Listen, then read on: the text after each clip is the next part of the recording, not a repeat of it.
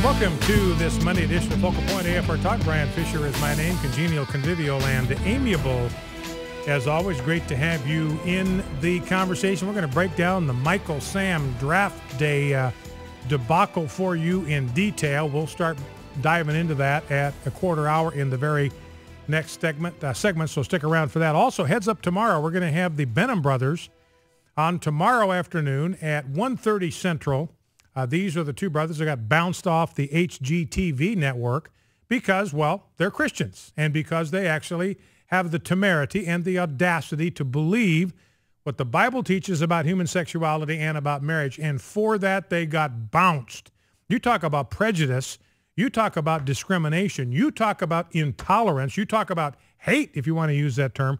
They're the ones on the receiving end of that. We'll have them on as our guest tomorrow at 1:30, and we'll take some time for phone calls, so plan ahead, be with us, and call in with your questions or comments for the Benham brothers. That is tomorrow afternoon. Now, before we jump into all of that we want to get to today, I want to share some thoughts with you from the Scriptures as we begin our program today.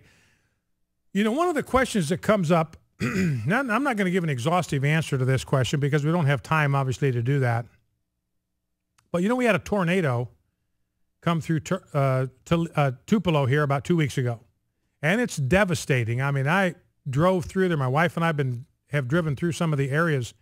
I mean, it is amazing to me the power of wind, the power of the tornado, the size of the trees that were uprooted and cut in half, and the damage that was done to multiple story structures like hotels and single story structures like restaurants, just virtually leveled to the ground. Churches basically decapitated, the entire top half of church buildings, removed and stripped and lying in rubble and ruins. Enormous power. And whatever else you look around, you see nature's not functioning like we want it to. And I do not believe that nature is functioning like it should. And so the question is, what's happened? These tornadoes that we see, is this God doing this? Is this Satan doing this? What is the explanation for why you have so many natural catastrophes? And I think the answer is very, very simple according to Romans 8. Nature has fallen because man has fallen. When man sinned, nature, creation, the earth, the environment fell with him. So you want to answer, you want a straightforward, concise answer to the question of why natural disasters happen. They happen because man sinned. Now, I'm not saying every natural disaster can be directly attributable to one particular sin or a group of sins or anything like that. I'm not saying that. I'm saying that the reason that nature does not function like it was intended to function is because of the fall of man. When man fell into sin, he took creation, he took nature, he took the environment right down with him. This is what Paul says in Romans chapter 8. He says a beautiful thing to begin with. First of all, I consider that the sufferings of this present time are not worth comparing with the glory that is to be revealed in us or to us. So we all go through suffering right now. It's painful. It is no fun. You might be going through it. You may have somebody you love, your immediate family, extended family.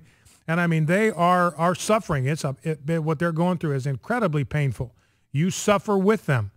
And what Paul says, look, it is painful. He doesn't minimize it. He doesn't try to soft pedal. He says, look, these are sufferings, but I want you to know that what is coming is far better than what you're experiencing right now. You can't even compare the suffering you're experiencing now with what it will produce, not only in this age, but in the age to come.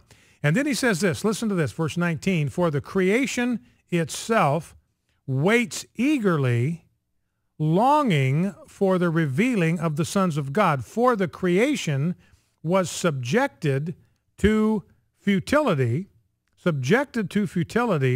not willingly, but because of him who subjected it, in hope that the creation itself will be set free from its bondage to decay and obtain the freedom of the glory of the children of God. A couple things to observe there. He says, look, creation was subjected to futility because of the sin of man. When man fell, creation fell right along with it.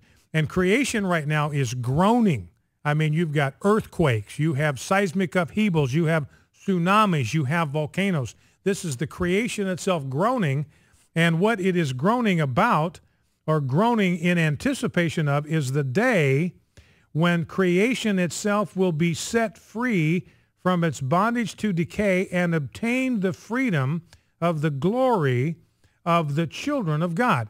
So the future of the creation is tied up with the future of the children of God. When we are redeemed, when we are elevated, when we get our new bodies, creation will be made new. And all of the environmental disasters, all of the natural disasters will be but a distant memory, because creation itself will be redeemed when man is redeemed. So the point is that the future of the environment is tied up with the future of the children of God.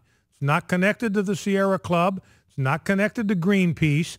Whatever future for redemption and healing and wholeness the created order itself has, it is tied up with you and me. It's tied into our future. The children of God hold the secret to the redemption of the created order.